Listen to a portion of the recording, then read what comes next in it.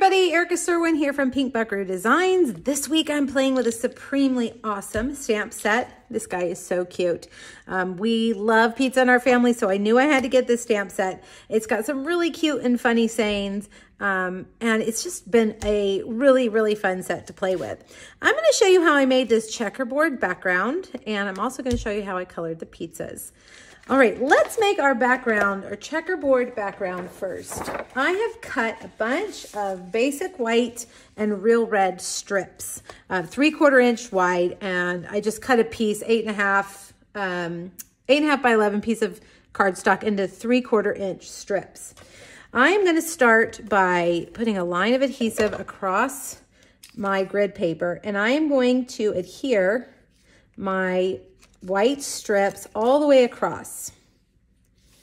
Okay, your grid paper is really helpful for things like this to keep them all straight as you go, like that.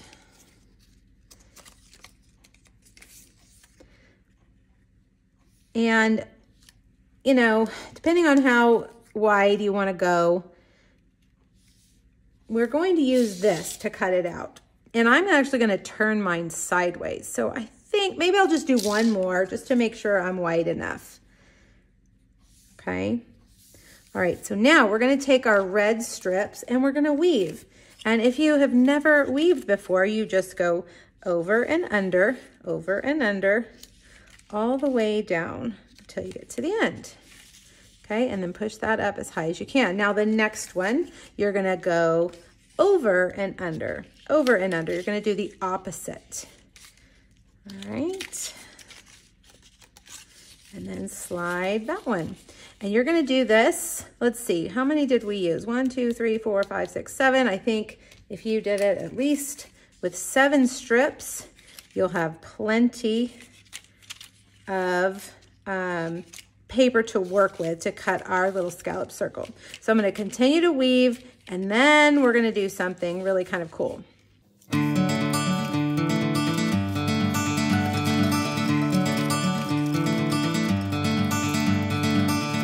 Look at how far we've traveled.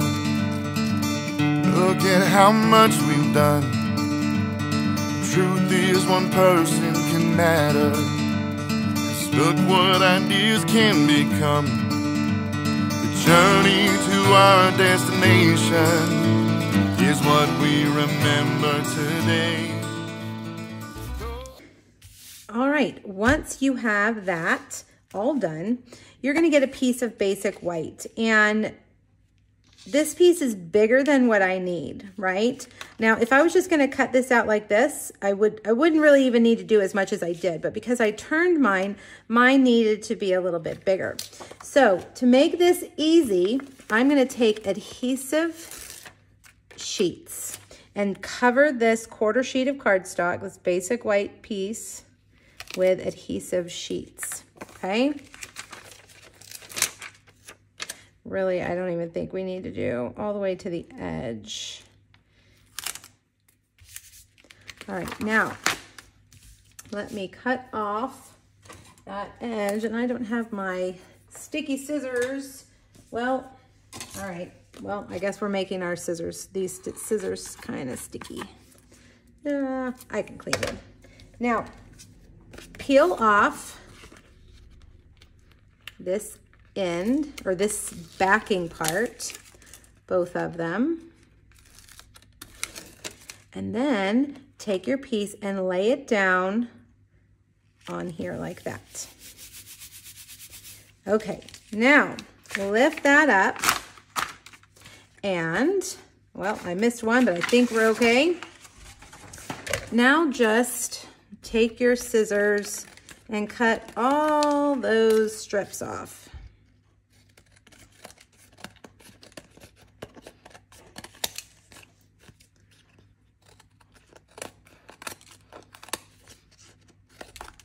That way it will fit in your cut and emboss machine. All right, and then we're gonna do like that, right? See how it's gonna be kind of crooked, kind of angled? All right, now before we bring over our cut and emboss machine, we're gonna do a little bit of embossing.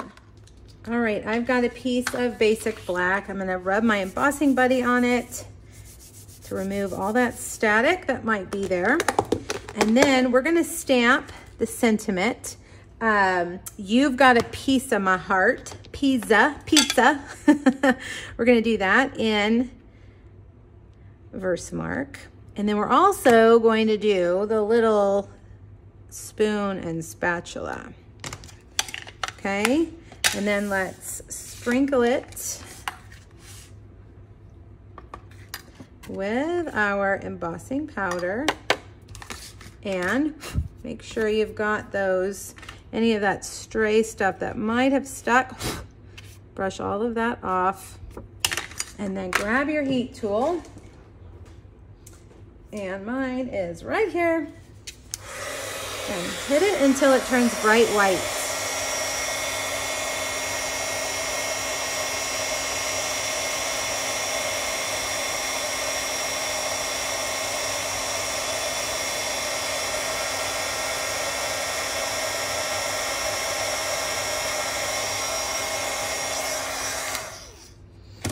All right, so let's move that, bring over our cut and emboss machine. Now, the scalloped rectangle that we're gonna cut out is gonna need to go through several layers of cardstock. So I'm gonna start it like this. And I have found that if I put things angled in my cut and emboss machine, they cut even better. So I'm gonna run it through like this twice. And then I'm gonna look at it and see, has it cut all the way through? It might need one more pass, so I'm gonna turn it upside down and run it through again. And then let's look at it.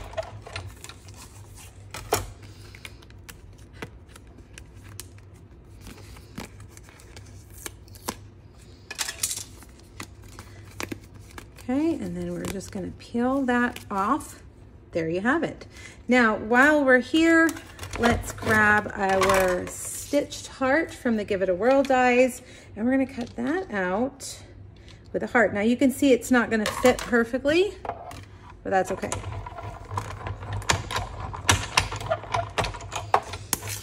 All right.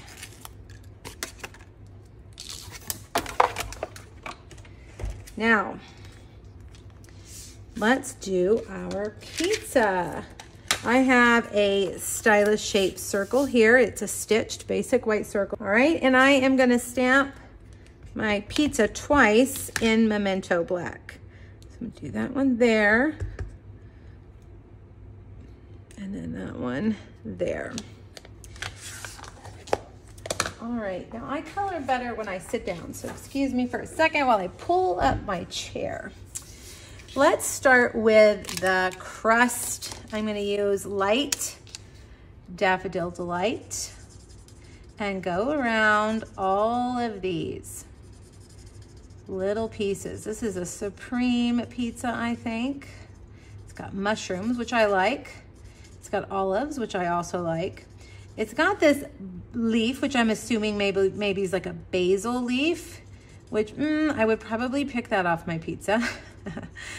And then I'm not sure what the rectangles are. Maybe onions or, I don't know. What could those be? Ham, maybe? Pieces of ham. Toppings really are endless. I saw a chef on TV this week talking about a clam pizza that he loved, and that did not really sound appealing to me, but he said it was delicious. So I'm gonna trust him.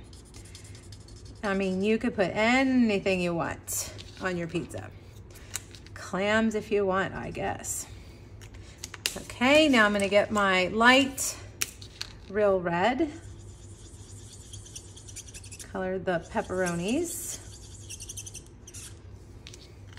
And I'm going to get, I've got several greens here. Let's see, this is dark Granny Apple Green. So we will color those leaves dark. And I think I just colored the little rectangles light green, or maybe old olive. I don't know, whatever you want to do. Maybe it should be purple onions or red onions. All right, for the mushroom, I'm using our new Pebbled Path. kind of a brown grayish color. All right.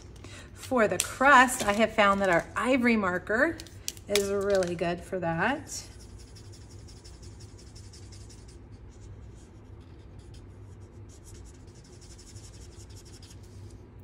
And then I decided to go around each pizza very lightly with a light pool party. When you do that, you create kind of a shadow around your pizza, and it kind of looks like it has dimension. So I'm just gonna stick real close to the edge, go around and add this blue line. You can also do this with smoky slate or crumb cake. It's a really cool effect, and you don't have to cut out your pieces and pop them up with dimensionals to create some dimension on your project. All right. See me a little bit more over here. All right, well, let's start putting this together. I have our red and white tablecloth, and we'll put our plate of pizza right here, like that. And then I decided to cut this apart so that we had 3 different parts of the sentiment. So you can do this on your trimmer, or you can just go for it like I do and just cut these apart. So there's 1 and 2, and then I'm gonna cut the ends off of this one because it was a little bit shorter. And then we will use dimensionals on the back side, and I'm just gonna cut these skinny edges right here. For that one, we'll use a big one for that. We gotta bring our heart over too. Put that there. And one last skinny one. Whoops, it's kind of long. Oops, it's too long. Let's trim it. I should have my mini dimensionals here, but they are not here. I stole them and used them somewhere else. All right, so now we're gonna take, you've got, kind of hanging off. Actually, let's put it up a little bit higher. You've got pizza, my heart, kind of down like that. And then we'll take the heart and put it right there. Let's move this a little bit, make it straight. If I don't destroy my paper. Well, now we have to cover up our boo-boo. Let's see. No, needs to go over right there. Okay, good enough. Now I'm using a paper, Designer Series paper that is well, it did retire, but then it showed up again on the clearance rack. It's the Altogether Designer Series paper, one of my all-time favorites. It's like $4.50 or something for the whole pack. So I have grabbed several of those because I love them. They're so good. It has lots of black and white patterns. I take my Real Red ribbon and we're going to tie a bow over here.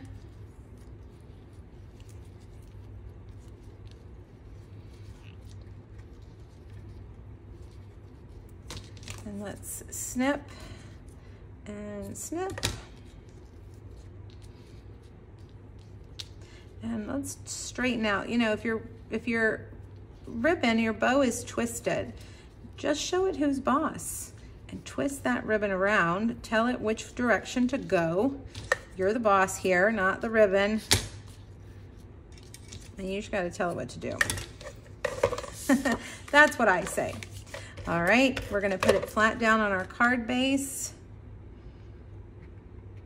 right here, and then we'll put this piece on with more dimensionals, which have now disappeared. Here they are. I threw them to the back. 1, 2, and 3.